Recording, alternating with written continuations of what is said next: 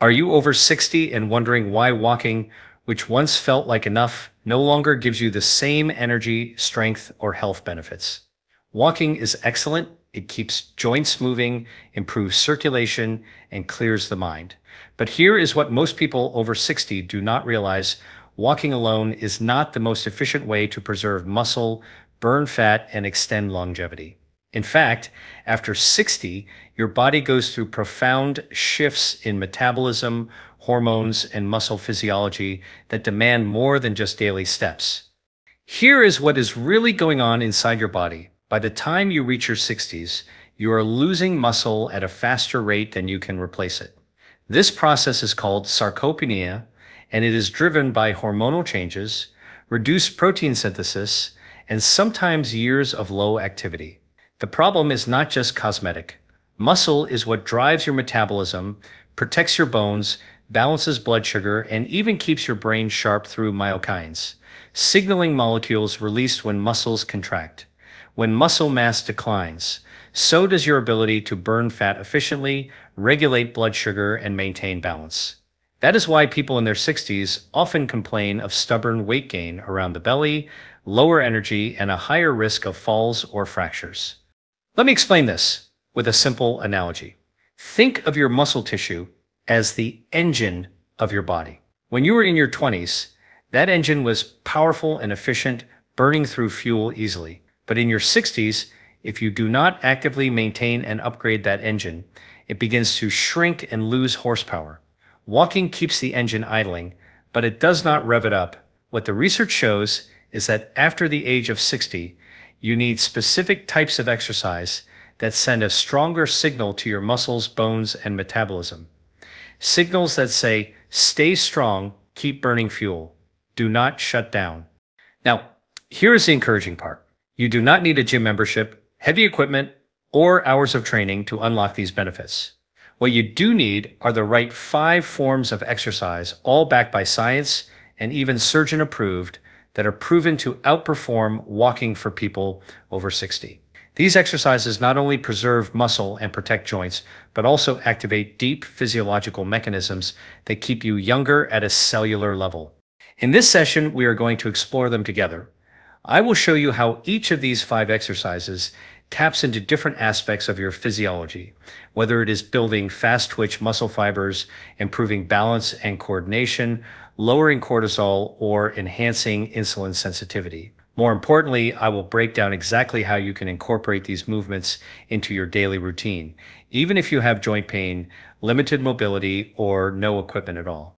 So, if you are over 60 and serious about extending your health span, not just your lifespan, this will be one of the most important conversations you listen to today.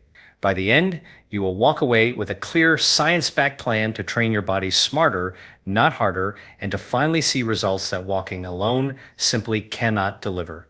When we talk about healthy aging, most people immediately think of heart health, blood pressure, or maybe bone density. But here is what research is showing us. Muscle is actually the organ of longevity. It is not just tissue that moves your body around. It is an active, endocrine organ that talks to every other system in your body through chemical messengers called myokines. These myokines reduce inflammation, improve insulin sensitivity, and even protect the brain from decline. Here is what is really going on inside your body after 60. Every decade past your 30s, you lose roughly 3 to 8% of your muscle mass if you are not actively maintaining it. By the time you reach your 60s, that loss accelerates, and it is no longer just about strength. Muscle is what keeps your metabolism running. When muscle declines, so does your ability to burn fat. Blood sugar regulation suffers because muscles are the primary storage site for glucose. Without that storage, excess sugar circulates in the blood, raising insulin, promoting fat storage, and fueling inflammation. Let me explain this with a simple analogy. Think of your muscles as sponges.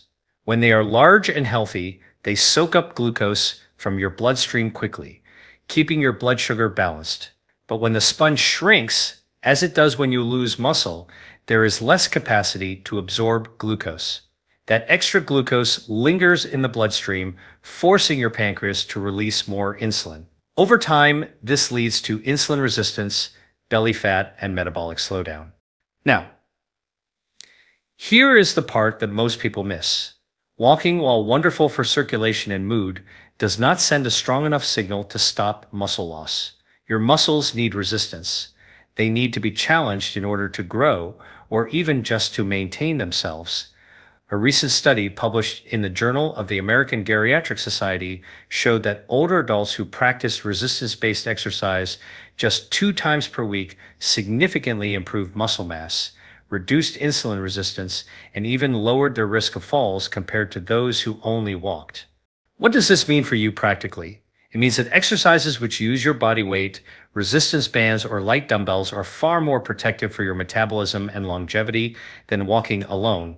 For example, chair squats, wall push-ups, and resistance band rows all activate large muscle groups in ways walking cannot.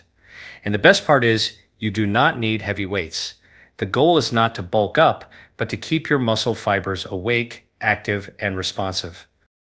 If this is helpful so far, consider subscribing.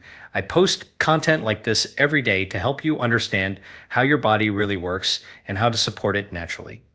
Now, when you add resistance exercise, you are not just building muscle, you are also strengthening bones through the stress placed on them, reducing osteoporosis risk. You are stimulating the release of growth hormone and testosterone in small but meaningful ways, both of which decline after 60 but are crucial for repair and vitality. You are also improving balance and coordination because these movements recruit stabilizing muscles that walking simply does not engage. So the takeaway here is clear. Walking is good, but resistance training is essential if you want to preserve muscle, metabolism, and independence after 60. Without it, the sponge shrinks, metabolism slows, and aging accelerates. With it, you keep your metabolic engine strong, your body leaner, and your brain sharper. When most people think about protecting their heart after 60, the first advice they hear is go for a walk. And yes, walking improves circulation, lowers blood pressure, and helps with stress. But here's what the research shows: walking alone does not provide the intensity needed to fully challenge your cardiovascular system or to stimulate your mitochondria, the tiny power plants inside your cells that generate energy. If you want to truly protect your heart, lungs, and energy levels, you need to go a step beyond walking. The exercise that does this is interval training. Now, do not let the word interval intimidate you. This is not about sprinting like an Olympic athlete. Interval training simply means alternating between short bursts of effort and periods of recovery. For example, instead of walking at the same slow pace for 30 minutes, you might walk at a brisk pace for 1 minute, then slow down for 2 minutes and repeat. That small shift in rhythm forces your heart and lungs to adapt in ways steady walking never will. Here is what is really happening inside your body when you practice intervals. During the burst phase, your heart pumps harder, your lungs draw in more oxygen, and your mitochondria are forced to produce energy more quickly. Then, during the recovery phase, your system resets and prepares for the next burst. This cycle of stress and recovery trains your cardiovascular system to become more efficient. It is like upgrading the wiring in your house so it can handle more electricity without burning out. Studies from the European Heart Journal have shown that interval training in older adults not only improves cardiovascular fitness more than steady walking, but also enhances mitochondrial density. That means your cells literally create more power plants, giving you more energy at rest and during activity. In fact, older adults who practiced interval walking for just 12 weeks improved their aerobic capacity and blood sugar control significantly more than those who walked at a steady pace. Now, here is the practical application. You do not need a treadmill or special equipment. You can use a hallway, a park, or even your living room. Try this simple protocol. Warm up with 2 minutes of easy walking, then do 1 minute of brisk walking where you feel your breathing quicken, but you can still talk. Follow that with 2 minutes of slow walking to recover. Repeat this cycle 5 to 8 times. That gives you a powerful 20-minute workout that is safe, effective, and surgeon approved. And remember, interval training does not have to be only walking. You can apply the same principle to cycling, swimming, or even simple at-home movements like marching in place. The key is alternating effort and recovery so your heart is challenged without being overstrained. Here's why this matters so much after 60. Your mitochondria naturally decline with age. That is one of the main reasons people feel tired, sluggish, or unable to recover from exertion. Interval training is one of the only natural ways proven to stimulate new mitochondrial growth. More mitochondria means more energy, more resilience, and a lower risk of chronic disease. So, while walking is a good baseline, interval walking or interval movement takes you to the next level. It gives your heart a workout, it trains your cells to make more energy, and it helps regulate blood sugar more effectively. That is why it is one of the most important upgrades you can make to your daily routine. If interval training strengthens your heart and energizes your cells, resistance training is what rebuilds your body from the inside out. After 60, the single biggest risk to independence is muscle loss. And here is the truth. Muscle loss is not just about weakness, it is about metabolic decline. Without resistance-based exercise, your body loses the ability to respond to insulin, burn fat efficiently, and maintain stability. Here is what is really going on inside your body. Every time you perform a resistance movement, whether it is pushing, pulling, or lifting your own body weight, you are sending a signal to your muscles that they must adapt. That signal activates what scientists call mTOR pathways. Think of mTOR as a master switch inside your cells. When it is activated, your body increases protein synthesis, repairing and rebuilding muscle fibers. At the same time, your bones receive stress signals that stimulate them to become stronger and denser. Let me explain with a simple analogy. Imagine your muscles as a construction site. Without resistance training, the site shuts down, workers go home, and the building slowly deteriorates. But when you introduce resistance exercise, you flip the power switch back on. The workers return, the machinery starts up, and the building is repaired and even expanded. That is what resistance exercise does at the cellular level. It turns construction back on in your body. A study published in the Journal of Bone and Mineral Research found that older adults who performed resistance training at least twice per week not only increased their muscle strength, but also improved bone mineral density and reduced fracture risk. Another study in diabetes care showed that resistance training enhances insulin sensitivity in older adults, lowering the risk of type 2 diabetes and helping the body burn fat more efficiently. Here's the practical part. You do not need to lift heavy barbells, bodyweight squats, wall push-ups, seated knee extensions, or resistance band rows are enough to send the signal. The goal is to challenge the muscle to the point of mild fatigue. For example, if you can comfortably do 10 chair squats, aim for 12. That little push past comfort is what tells the muscle we need to grow. If this is helpful so far, consider subscribing. I post content like this every day to give you practical, science-based tools to keep your body strong and your health optimized. Beyond the metabolic benefits, resistance training also changes your hormones. It stimulates small but meaningful increases in growth hormone and testosterone, both of which decline with age. These hormones are essential for tissue repair, fat burning, and vitality. Resistance movements also lower cortisol over time, balancing the stress response that often contributes to belly fat and poor sleep in older adults.